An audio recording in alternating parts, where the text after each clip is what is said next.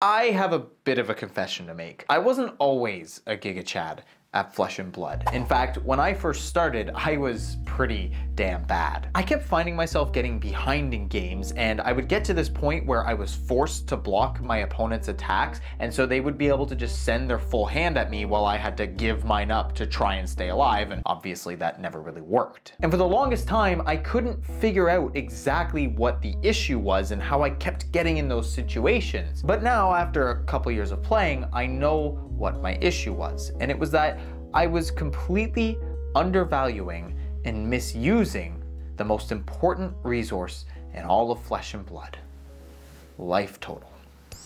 When it comes to trading card games, exchanging a bit of life for some sort of effect or resource has been around forever. For a long time now, games like Magic the Gathering and Yu-Gi-Oh! Have had plenty of cards and effects that cost life to activate, giving you an advantage over the opponent. Whether it's to gain better resources, stop your opponents in their tracks, or simply deal some damage, Lifetotal isn't just a win condition, it's a crucial resource. But the thing is, in Flesh and Blood, Lifetotal affects your resources a bit different than it does in a game like Magic or Yu-Gi-Oh! See, those are resource building games. Whether it's in the course of several turns or a 10-minute game of solitaire, the goal of those games is to typically build a board state that's better than your opponent's so that you can completely outvalue them. Even if a player is at 1 life and the opponent is still at full, if that lower life player has a much superior board state, they're probably going to win the game. But Flesh and Blood isn't a resource building game. It's a fantasy fighting game. Flesh and Blood works very differently than a lot of other card games in 2 distinct ways. The first is that there are very few cards that only do one thing.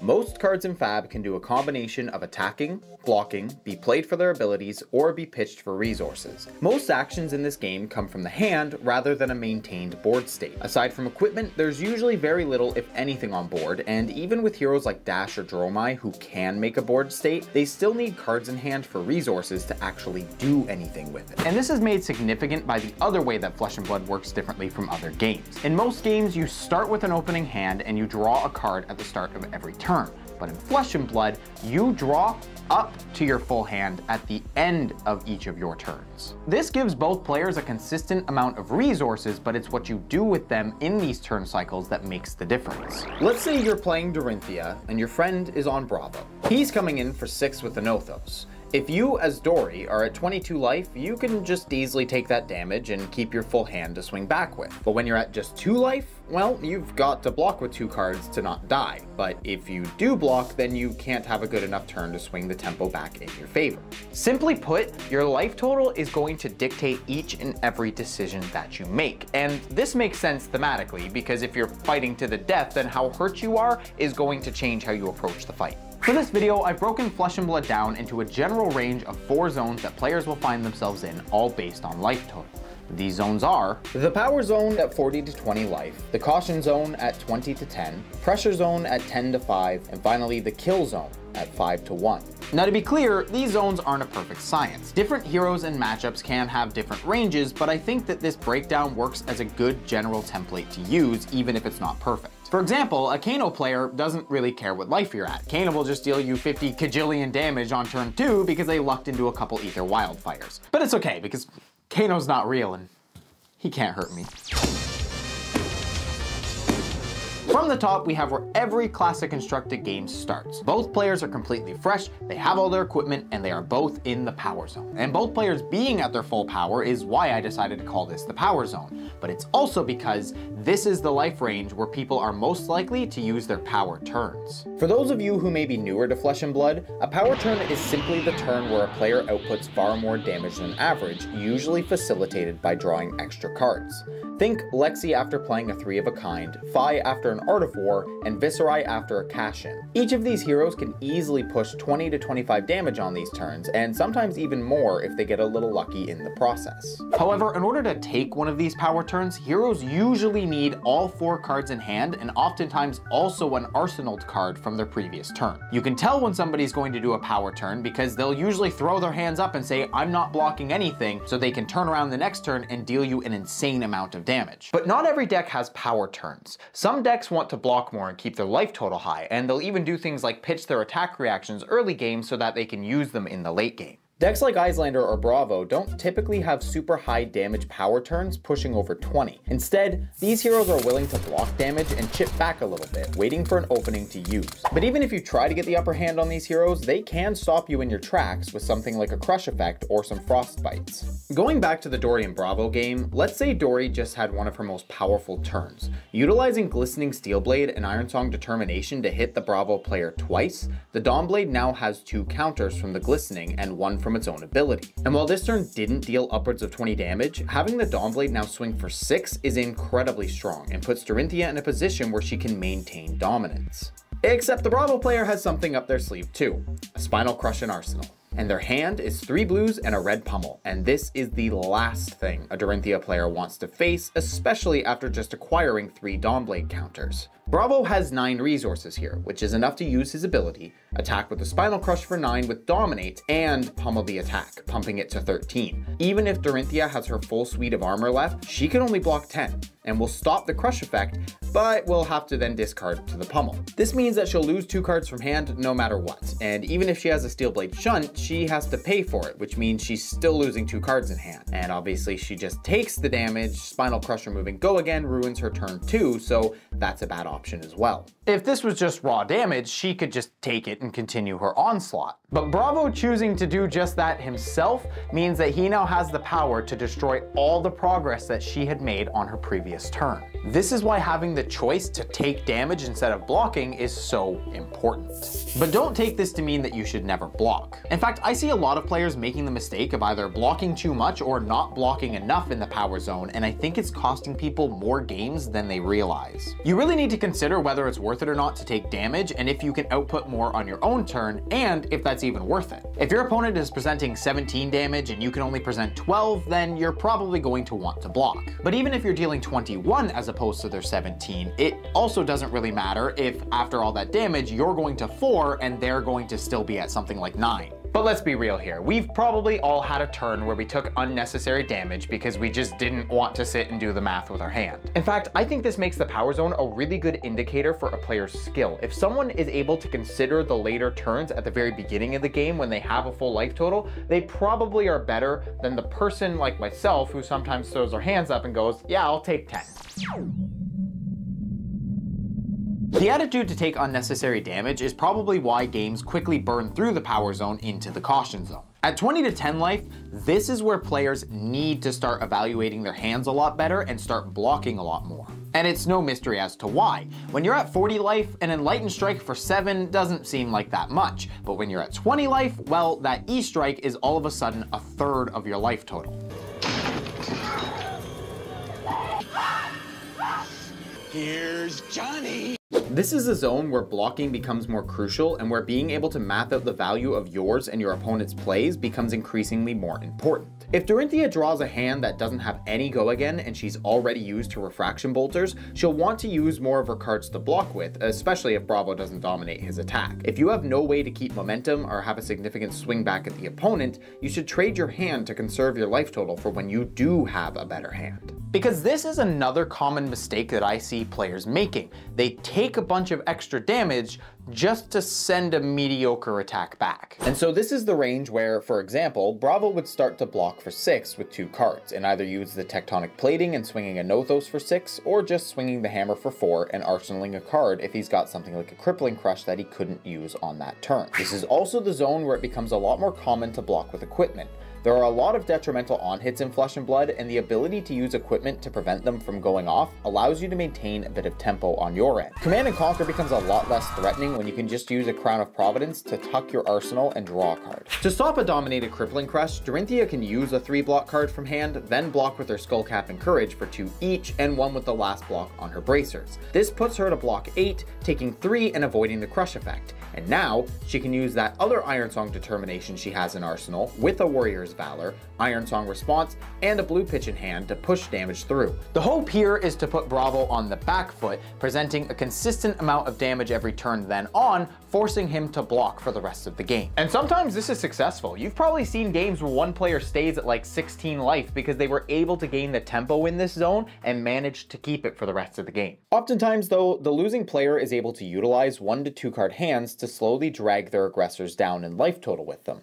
Cards like Enlightened Strike and Wounded Bull are fantastic examples of 2-card hands, tucking or pitching a second card to attack for 7 or 8, which is a significant amount of damage that either brings your opponent closer in life total or takes card from their hands, giving you a bit of breathing room. Meanwhile, Snatch and a weapon like a Nothos are great examples of 1-card hands. Having a breakpoint of 1 damage means it either takes a defense reactions or 2 cards to block, otherwise you'll be leaking damage. And in Snatch's case, that on hit makes it even more incredible because it gives you a card to arsenal, resulting in more resources for your next turn. The caution zone is where you start to see these kind of plays more often, where one player is on the defensive using most of their cards to block and just trying to get a substantial hit where they can. And the lower the life totals, the more important 1 to 2 card hands become, especially as players leave the caution zone and enter where the game starts to get really tense.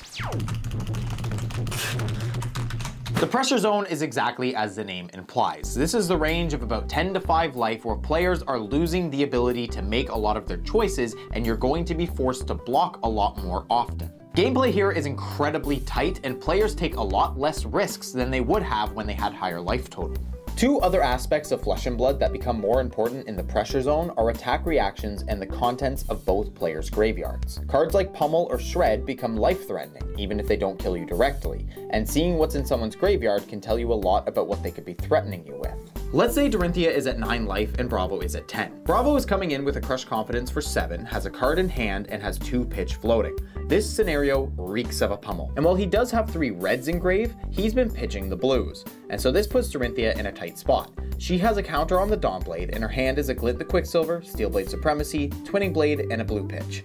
This is the perfect setup to push back at Bravo, and if it was just the 7, she could go to 2 and be fine since the on hit doesn't matter with the Twinning Blade. But the threat of a pummel means death, and so she has to block with at least 1 card. But even this presents a major problem, because the pummel would also rip a card out of her hand, meaning she'd just take 6 damage and still go to 2 cards.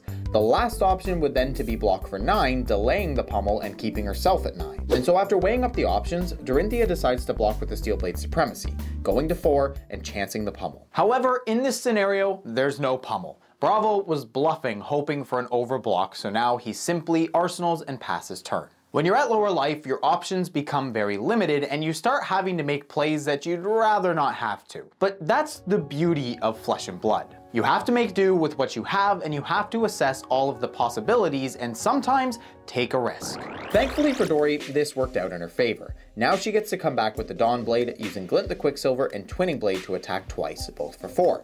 This doesn't kill Bravo, but it does make him stop and consider his own hand's value in order to figure out the ideal amount to block and still be able to apply pressure. Worried about a +3 attack reaction, Bravo blocks the first swing with 2 cards and the last point on his Crater Fist, but Dory just plays the Glint and Twinning combo and swings again for 4, forcing Bravo to use another card in his Tectonic Plating to fully block. This does remove the Dawnblade counter, but doesn't let Bravo have a full attack back.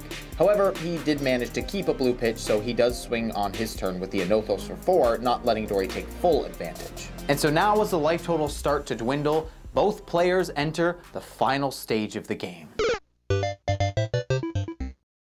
The kill zone is just the best part of Flesh and Blood. Let's be real, we have all had that game where you and the opponent both get to 1 and you're just leveraging back and forth, trying to get that hit in. You're both swinging with blues and your weapons and you're just trying to get that last point of damage until one of you finally gets it and you're just rushed with adrenaline and excited, and this is the absolute highlight of Flesh and Blood. But it's also the most terrifying and players can make some serious mistakes just based on nerves alone. The kill zone is where the 1 to 2 card hands become king. And it's where weapons like the Harmonized Kodachis go from being just annoying to actual life-threatening damage where you're forced to block them with entire cards.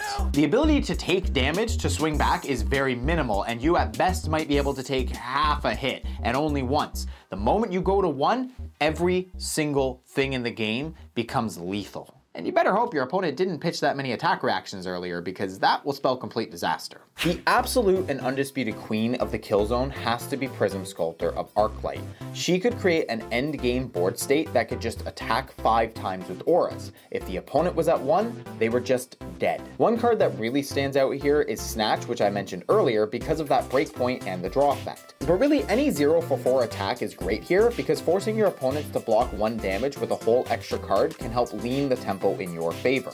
A huge part of the kill zone is to get your opponent to 1 and force them to block every bit of damage. This is actually what makes the Rosetta Thorn such an overpowered weapon, dealing 2 physical and 2 arcane damage. If a Rune Blade is putting on the pressure and is able to use at least 3 cards in hand, this weapon spells almost certain death, especially if the opponent only has 1 source of arcane barrier. Split damage is incredibly efficient at closing out a game. But thankfully for Bori and Davo, god damn it. But thankfully for Dori and Bravo, Prism is gone and there's no Rune Blade to ruin this game with Rosetta Thorn. But the weapons do matter here because an Oathos and the Dawn Blade were not made equally. The Dawn Blade is a great weapon, if you can acquire a counter or 2 on it, but its base rate is 1 for 3 damage, which is 1 whole card for 3 damage. This is below rate when you consider a card like Scar for Scar is 1 card for 4 damage. And while an Oathos does cost 3 to swing, it's still just a whole blue card for that 4 damage. And so after Bravo blocked out the Dawn Blade, Dori is in a super tight situation. She wasn't able to gain the tempo back, and now he's at 2 and she's at 1. Her weapon can be blocked by 1 card, but Bravo's has to be blocked by 2, and since she's at 1, she can no longer afford to take any extra damage. And this is the true nature of the kill zone. When you're at low life, you can't afford to take damage, and so you're forced to block, hoping that your opponent loses tempo by drawing a bad hand. However, Dorinthia isn't out yet, because both her and Bravo have been pitching attack reactions the entire game, Dorinthia's being blue Iron Song responses and Bravo's being blue pummels. And Bravo just drew the hand he needed. 2 blue pummels and 2 blue guardian attacks, both over 3 cost. This hand could end the game with just the 2 attacks and 1 of the blue pummels. A Nothos would swing for 4, which would be blocked by 2 cards, then the pummel would give +2 with another +2 from a Nothos' effect. This would win him the game for sure, but his extra card is also a pummel, blocking only for 2. Thankfully though, Bravo's at 2, and so when Dorinthia attacks with the Dawn Blade, he just blocks with the pummel, going to 1. Iron Song response for 1? This is why Mother doesn't love you. Managing the resource that is your life total in Flesh and Blood is difficult and nuanced. Oftentimes, it's correct to try and stay ahead of your opponent in life, especially if you're playing an aggressive rushdown deck like Fi or Viscerai. If you can manage to stay in the caution zone while your opponent is in the kill zone, well, that's just great for you. But other decks like Iyslander would rather play it a bit slower, blocking more and utilizing cards that actually benefit you for having lower life, like Scar for Scar, Heart of Fiendal, and Wounded Bull. So while I think it's important to pay attention to your life total and know what zone you're in, I also think it's very important to understand the kind of deck you're playing and where it functions best. But no matter the deck, if you're at low life total, you will almost always have less cards to attack back with. So whether you're in the power zone or the pressure zone, it more often makes sense to use a bad hand to block so you can maintain your life total to be used as a resource later when you do have a good hand. While in Magic you'll pay life to gain some more mana, and in Yu-Gi-Oh you'll pay life to directly counter something, Flesh and Blood has you paying life to keep your cards, aka resources, for the turn, so you can then interact with your opponent,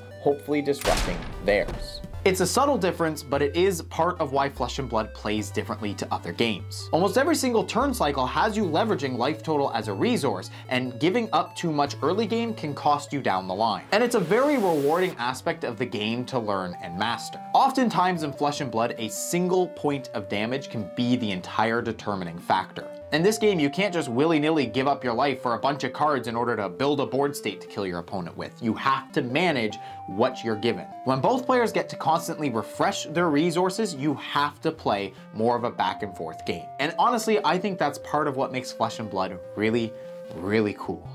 If you like this video and wanted to support me, consider checking out my Patreon. There's extra bonuses like Talishar card sleeves, early access to videos, and even your own GigaChad card. And to those who are already supporting me, you have my undying thanks. It's because of Chads like you that I can continue to do what I do. So please, stay Chadly, my friends.